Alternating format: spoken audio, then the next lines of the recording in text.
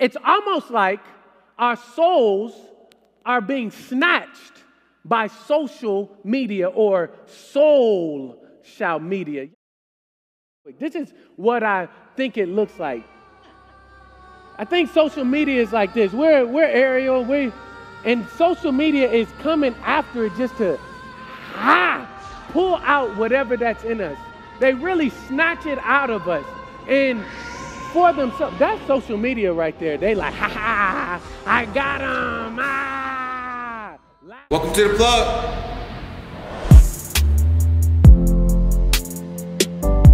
Question really quickly. Do you all think social media makes our lives better or worse?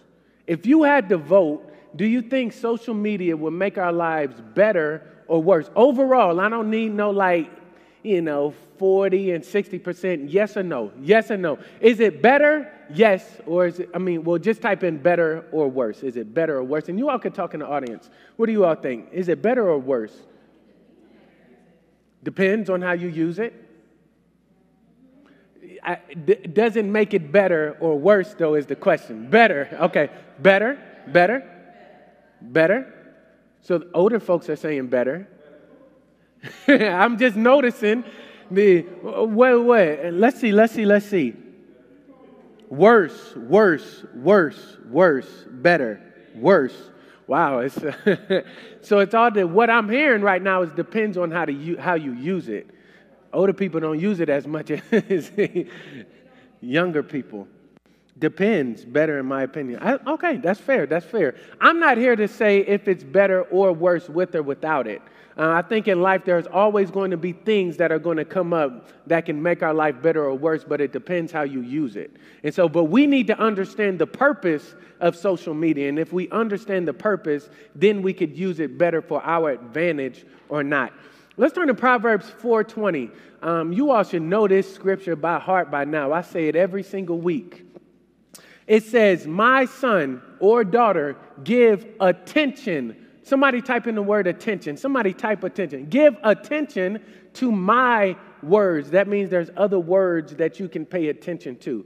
Incline your ear to my sayings. Do not let them depart from your eyes. Keep them in the midst of your heart, for they are life to those who find them and health to their flesh. So it says that, God wants us to pay more attention to his words than anybody else's words that are out there. It says this word is very important. If you look up, it is attention. And back in the day when I was in high school, it was this guy named Bone Crusher that came out with this song. And this song, he would say this ad-lib all the time. He would say this all the time, and it would get everybody really hyped. Attention! And everybody be like, hey, he got their attention. And so we have to realize what is taking our attention. What is taking that? So let's look at the definition of attention really quickly. It says, an active direction of the mind upon some object or topic to stretch. Attention means that they want to stretch you in one particular direction, but really in the direction that they want you to go toward. Another word is a position assumed by a soldier with heels together, body erect, arms at the side, and eyes to the front. They want you in one particular position. That's what attention is about. And so this is what we have to be aware of. Whoever has the attention of your soul will take you in the direction of your life. Whatever has the most attention of your soul, whatever you are most attentive to is the direction you're going to go in life. If your focus and your attention is on your grades and your schoolwork and being successful, guess what? You're going to go in that direction. But if your attention is on girls and more girls, that's the direction that you're going to go down. If your attention, whatever your attention is focused on, is the direction that you're going to go. And you have to think to yourself, what is my attention really on most of the day? What is my attention mainly focused on? Hopefully, a lot of our attention is going to God. Hopefully, that's the case. Whoever has the attention of our soul will dominate your life. What is a soul? Somebody tell me, what is a soul? What is a soul? Type that in for me real quick. What is a soul? Or you all talk to me. What's a soul? I got soul. Like, that's what older folks say. What'd you say? What is a soul? Your inner man or your spirit. I'm just taking answers. No right or wrong right now. What's a soul? We hear it all the time, right? Like, we hear that all the time, but do we know what it actually is?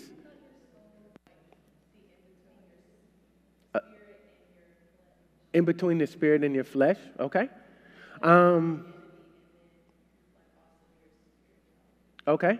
Your mind, body, and will is what somebody said. A person connected to yourself, a living thing. Where your emotions rest as well. I like that. I like that. So let's look at the definition of a soul, and then we're going to tie this into the scripture as well, because if we know a worldly definition can be different from a biblical definition, but this definition is what I got from the Bible. So the Bible uses soul in a lot of different ways, lots of different ways. It's not just your mind, it's not just your will, and it's not just your emotions. It's actually a lot of things tied into it, okay? So a soul is a living being, life, self, person, desire, passion, appetite, and your emotion, okay? So all of those wrapped in together. So I want to give you an example of what a soul is, and I think this helped me out when I thought of an example. So it's almost like roots growing. Let's think of a plant. And when we look at a plant, let's think that your body is the soil. Let's look at your soul as being the roots, and let's look at your spirit being the plant fruit or the actual plant.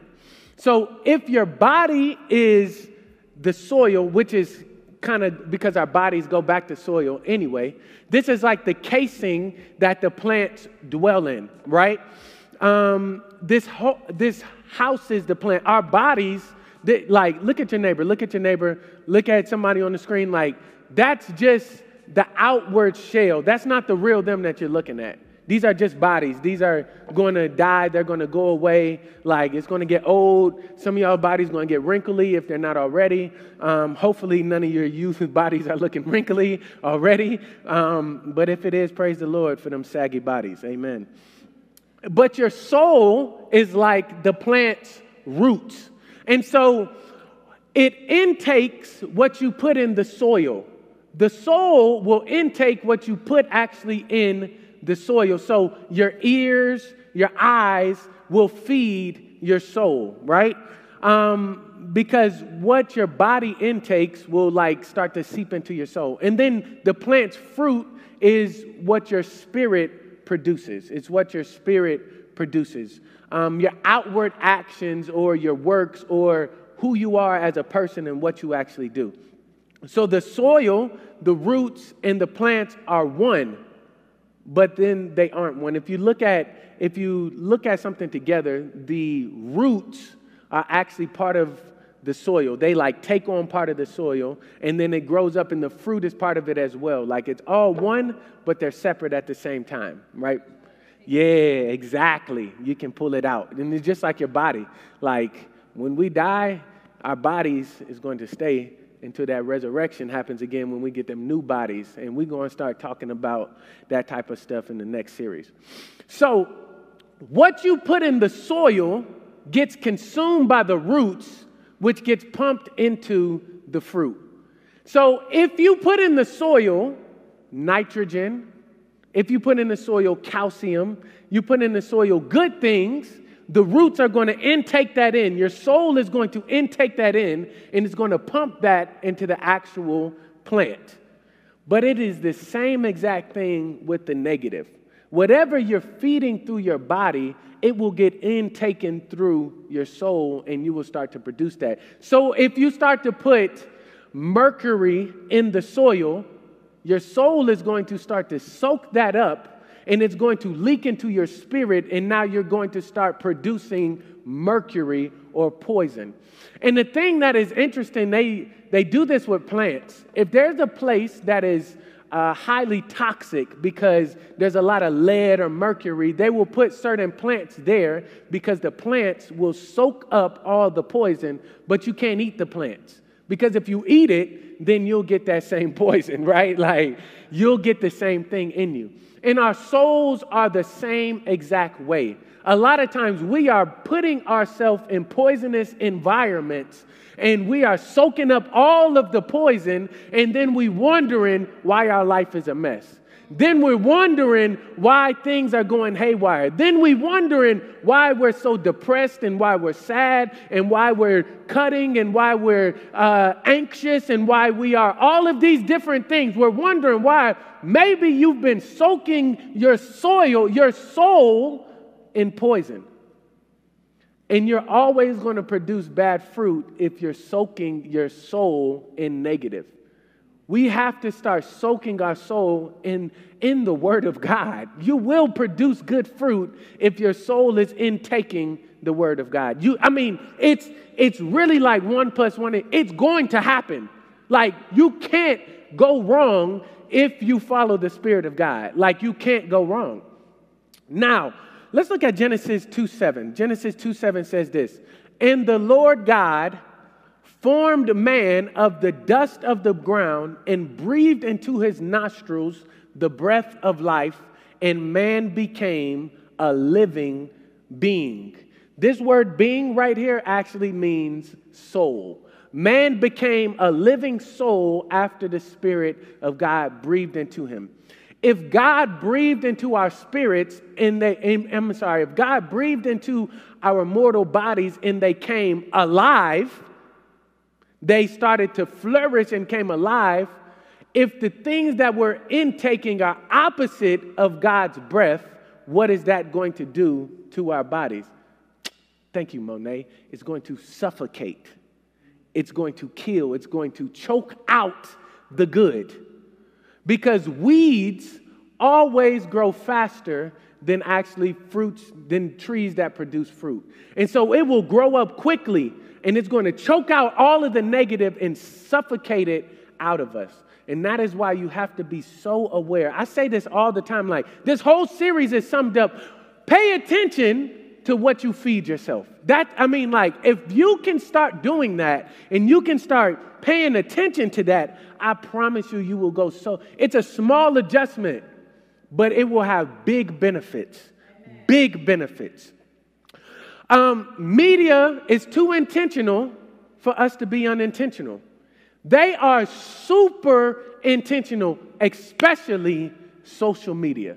Social media is way too intentional for us to unintentionally be going to our phones just because we're bored and we go to Snapchat, we go to TikTok, we go to Instagram, just because we get bored, and we're not intentional with how we're using our devices, but they're very intentional so that you use your device. And so we just have to be aware of that. A lot of our lives are being destroyed by what we let in our soul.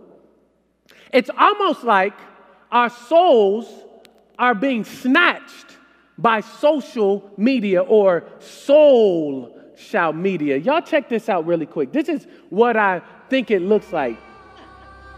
I think social media is like this. We're Ariel, and social media is coming after it just to pull out whatever that's in us. They really snatch it out of us. And for themselves, that's social media right there. They like, I got them, laughing at us and stuff like that. But we just have to be aware of what we put in ourselves. I think it's called SOULcial Media. SOULcial Media. What can they take from our soul? Because a lot of us, our souls are so sucked into this thing. Our emotions are sucked into it. Our whole beings are sucked into social media, and that is not how God designed us to live. Your soul shall do whatever the media tells it to do. If you don't understand the purpose of something, it will destroy you. If you don't understand the purpose of it, it will destruct your entire life. Just like a car. A car is very good, but if you think, that's why, they have age limits to when you can get your license, because some people's brains can't comprehend, like, a car is just supposed to get you from point A to point B. A car isn't made to do flips. It's not made to be doing all type of other stuff, That car can kill people, but it also can help people as well. Like an ambulance can take somebody to the hospital to help them, but an ambulance can also kill hundreds of people at the same time. And it's the same thing as social media. What are we using it for? What is the purpose of social media? To connect with friends. I hear that. What else? You all type in, what is the purpose of social media? Good morning, Gecko Man 2.0. Thanks for logging in. What is the purpose of social media? You all to connect with friends as well. Platform to express freedom. Freedom of speech. Okay, I like that. Platform to express freedom of speech. What else we got? Promote your business. Market. I like that. To get important information. Okay. Network. To be able to connect with other people so that you all can both benefit. To express yourself. To see what other people are up to. To tie you in with what you search up. Keep you in the loop, I guess. To keep... Oh. All right. Where does that go? To catch us up on the new beauty standards. That is what that is kind of deep, yo. That's pretty deep right there. To control people, to entertain you. Wow, that's interesting. So we have our own thoughts on what social media is for. But we can only find out the purpose of something by knowing why they created it. We can come up with our ideas of what the purpose is, but why did the creators of social media create it? And if we find out why they created it, that's the purpose. And it's the same thing with God. You're going about your own life trying to do things. What is God saying your purpose is? Because that's your true purpose. Some of us are going after the wrong purpose in life. God didn't create you for that. But anyway, let's keep on going.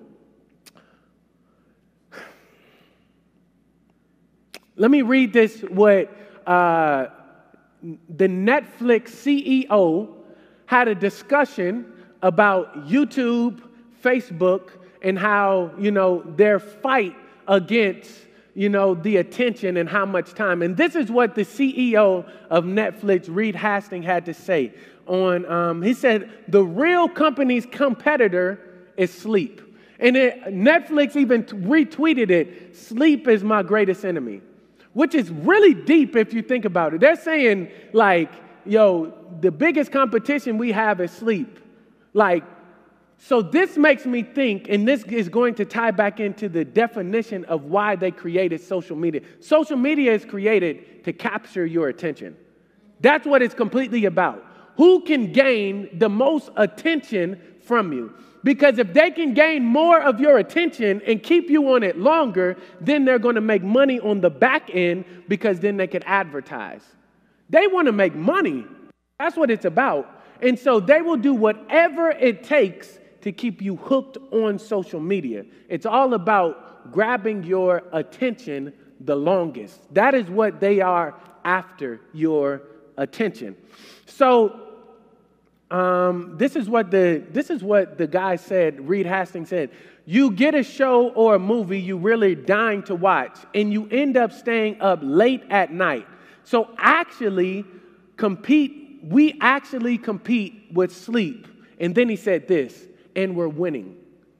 How many of us stay up mad late watching something or scrolling on something, and we know we need to be asleep? We know, we tired while we doing it. Phone smacking us on the head because we fall asleep and we looking in our beds like this.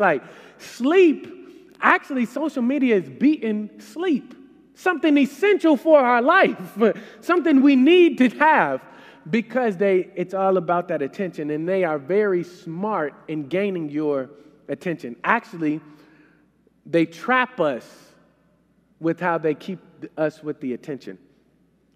2 Corinthians 2:11 says this: lest Satan should take advantage of us. None of us want to let Satan take advantage of us, right? That don't sound good to let Satan take advantage of us. We don't want people taking advantage of us, much less Satan. We don't want him taking advantage of us. And then Paul said, for we are not ignorant of his devices. But some of us are ignorant of Satan's devices. And if you are ignorant of the tools that he's using, then you are going to get taken advantage of. We have to know what we are getting ourselves into. People go to school to study how you think so that they can keep you on certain things longer. You all check out this video on persuasive design media. These are certain classes that people take. At Stanford, there was a class called the Persuasive Technology Design class, and there's a whole lab at Stanford that teaches students how to apply persuasive psychology principles into technology to persuade people to use products in a certain way. So it's not about giving you all this freedom, it's about sucking you in to take your time. So the goal is to keep us on our devices longer. Why? For any company whose business model is advertising or engagement-based advertising, meaning they care about the amount of time someone spends on the product, they make more money the more time people spend. So the game becomes, how can I throw different persuasive techniques to get people to stay, to spend as long as possible, and to come back tomorrow? So if we think about it, on Instagram or on Snapchat or on TikTok, they always have these new things that pop up. New filters, you got new things that you could play with, you got different music you can do, all of these things. So there's hey, come back to us. Hey, come, like that lady, luring us, trying to snatch that soul away. Luring us in, always doing something new. And so we're going to look at some of these traps and what they do, and then we're going to talk about how we can get out of the trap, how we could set ourselves up to get out of the trap. 1 Timothy 6:10 says, for the love of money, it doesn't say money is evil. The love of money is the root of all evil. The love of money is the root of all evil. So people will do evil things. They will study your brain and realize, I can hack their brain so that they can stay on longer, which we know it's going to ruin their life, but guess what? We going to get rich. And so they will do stuff like that just to keep you hooked or addicted. It's almost like a drug. Social media is almost like a drug, yo. Literally, I be scratching on some, oh boy, ooh. You looking like you want another hit anytime you go on. Well, I'm getting ahead of myself. Okay. So companies pay because social media has your attention. That's what I call paying attention. You pay for they get paid because they have your attention. So let's look at some of the ways that they try to snatch our souls away from what really matters in life. SOULcial Media. So endless feeds where your social media never stops. You can scroll for years and it's never going to stop. That's one way that they keep you hooked on. Because if it ends, then you have a mindset on it's over, let me move on to something else. They figured, if we keep it going, you ain't never going to get off. You'll never get off. On certain videos that you'll play, they'll automatically play the next video without you actually clicking onto it. It will automatically switch to another video. TikTok does it, Facebook does it, Netflix does it, YouTube does it. You can stop it on YouTube. You can. If you hit that, but they give you like 5 seconds. That thing goes out quick too. And once you start, you're already captivated in and you're like, I can't stop now. Yeah, I'll stop at the next one. And then the next one comes and it's like, okay, give me two more. And I promise you I'm getting off. 2 more and then what? 2 more. Like, right, you got 5 more, 2 more. So that's another way. Likes, notification. Man, notifications are one of the biggest things. You know how when you get on your phone and you see a notification on that social media, you get a little excited. If you're just being honest, you see that number in that notification, it's like, ooh, what's the guy? Ooh, who done like my photo? Something like that. Maybe it's just me that do that. Maybe it's me. I know y'all be doing that too. When you see numbers on the DM, it's like, ooh, right? And so they started doing things that you don't even need notifications about, just so those numbers could pop up and you get excited. I don't care that Johnny B. Wise posted something online. They just put a notification, Johnny B. posted something. Because you see the number and it's like, ooh, it's like a little hit of cocaine. Ooh, yeah. Ooh, that's good. Ooh, that's good. Pull up to refresh. You know, like, I do this often. I ain't gonna lie. When I'm on social media, I'll pull it back up so it refreshes so that something new could pop up. And it's almost like a slot machine. You pull the lever and while it's going, you're getting excited. Like that little bit of excitement keeps you drawn in. And they know our brains are like that. You know, they actually study slot machines and how they work and incorporate that same technology into social media. The only problem is a slot machine, you get up and you leave, and people are still very addicted to slot machines, right? People are addicted to gambling. The problem with social media is that you always take the slot machine with you. You're walking around with the slot machine all day long, and it's ruining our brains, yo. It's ruining. Streaks, oh my God, streaks are of the devil. Streaks are of the devil. I'm just going to be honest. Like, not in the Bible app. So the difference, Bible app streaks are different from Snapchat streaks. Now, let me tell you how and why. Snapchat streaks are like this. You get on, did I say it wrong? Oh, okay, don't worry about it. Snapchat streaks are like this. They put a goal in front of you that was never your goal. And you don't want to mess up their goal that you've now taken as your goal. Bible app, you want to continue being on the Bible. You want to do that. So it's more so beneficial. So you think you want to keep your Snapchat streak going with somebody. You think you want to do that, but you never cared about that before. But Bible app, even now they changed it to where it's not like a 24-hour thing. It's whenever you get on. Yeah. So it's not even like a pressure to. It's not as pressured on the Bible app. And that's like one of those things as well, iffy as well. Just streaks on the Bible. Anyway, we're not going to go into that. Algorithms are a trap. Think about it. They cater what you want to your mindset so that you stay on longer. So if you start watching fight videos, what they going to start showing? All these fight videos. And now you hooked, right? It's like, oh boy, look at, and they're going to keep on catering and putting this menu in front of you every single time. And we all think that our minds and our decisions and what we do is the right way. But the scripture says this in Proverbs 14:12. There's a way that seems right to a man, to a human being, but its end is the way of death. There is a way that seems right, but the end is the way of death.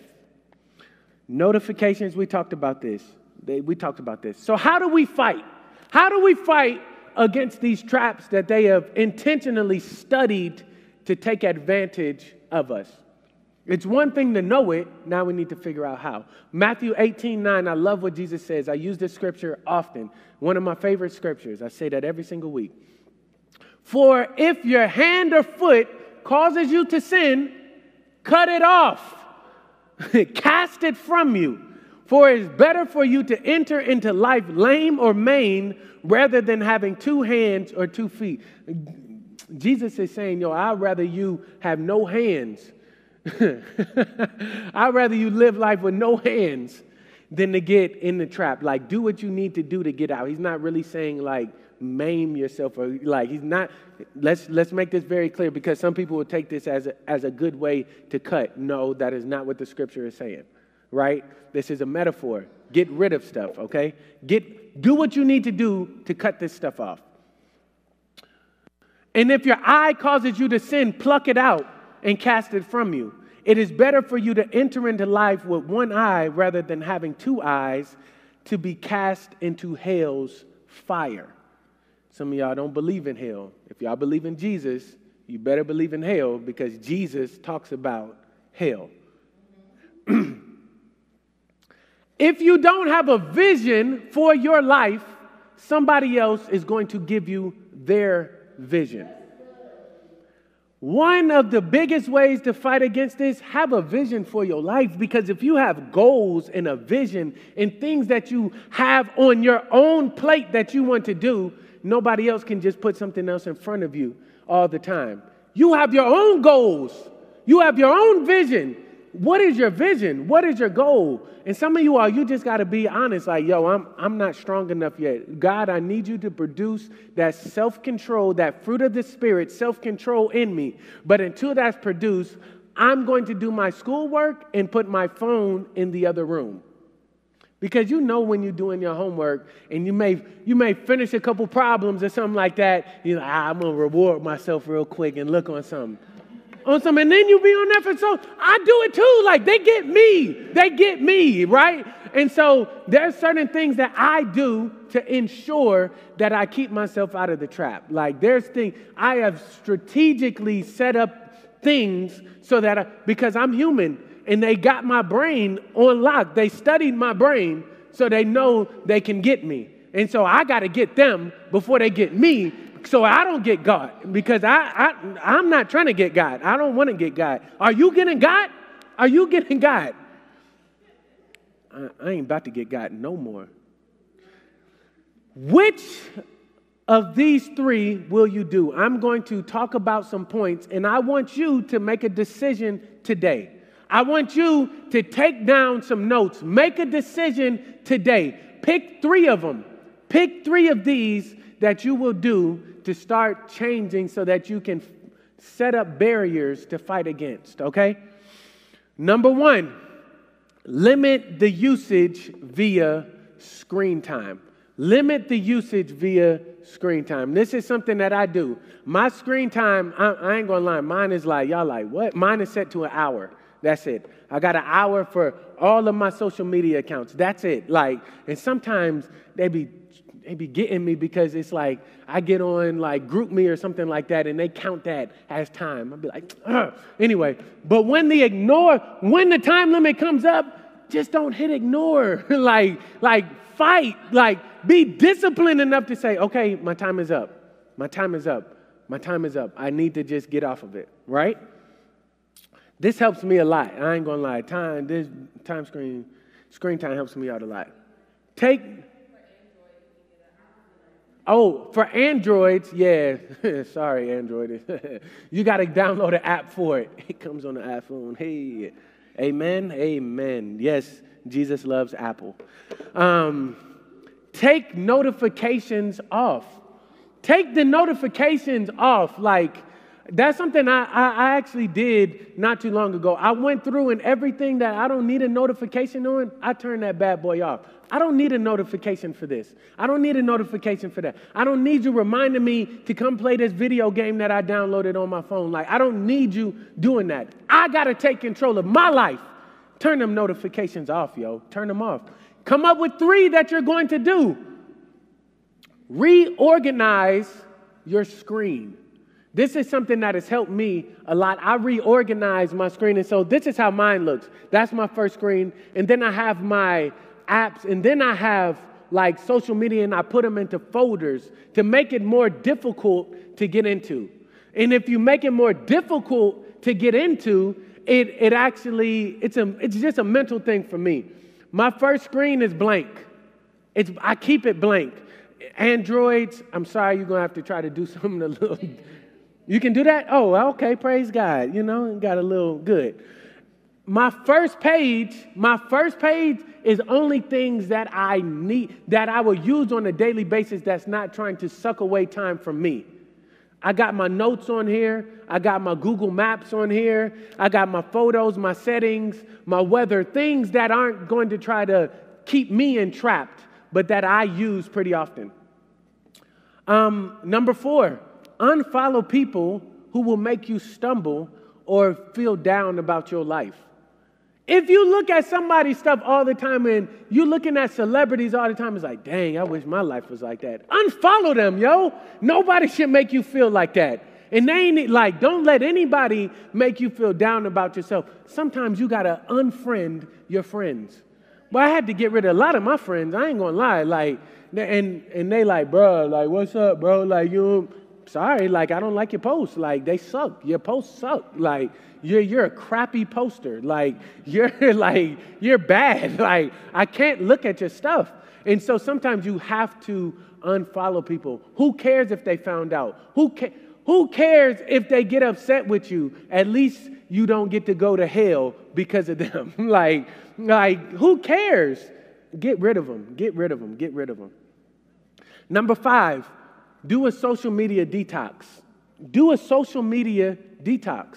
And it may be tough for a little bit. We got challenges it may be tough, but do it. Them first 2 days, you may start scratching all the skin off the side of your neck. You may scratch it all off because you're fiending, right? Y'all like, wait, bro, whoa.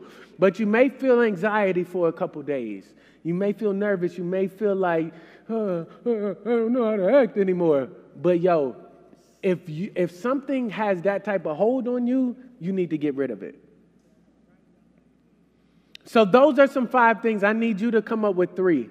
And you need to put these into plan. Utilize these for your life. But I think the most important thing that any of us can do, we have to first realize that God wants the attention of our souls more than anything else. And he proves this. Like, God proved that he wants your attention more than anything else. No one is trying to get your attention more than God.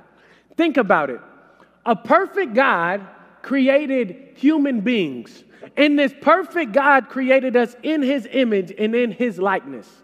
Yet, sin took our attention away from God. Sin distracted us from God. Sin snatched that attention away from us. Now, and then that sin made us imperfect. And the scripture says this. The scripture says the wages of sin is death. And so anytime we sin, we got to realize we deserve to die. Like, this is a perfect God who's never done anything wrong. We deserve to die when we do any type of sin. Like, a lie would be justifiable to God to strike you down, right? God would be justifiable. I'm perfect. I ain't never done nothing wrong. Like, what are you doing? He would be justified for doing that. But yet God, who created man and wanted our attention so bad. He wanted our attention so bad that he said, you know what? They are getting ruined by sin and it's grabbing their attention. Jesus, go on down there in the flesh. God said, I'm going to go down in the flesh. I'm going to come down to their level so that I could get their attention. Yet, human beings still rejected Jesus Christ when he came down in the flesh. And then he said, you know what? I'm not just going to come to the earth. I know you all are supposed to die for not paying God all the attention and paying attention to sin. However, I'm going to die for you so that you can get the attention. You and the Father can be on the same page. So if you're paying attention to him, you're really paying attention to who you really are. That's the price that Jesus paid on that cross. He paid the price to get your attention back.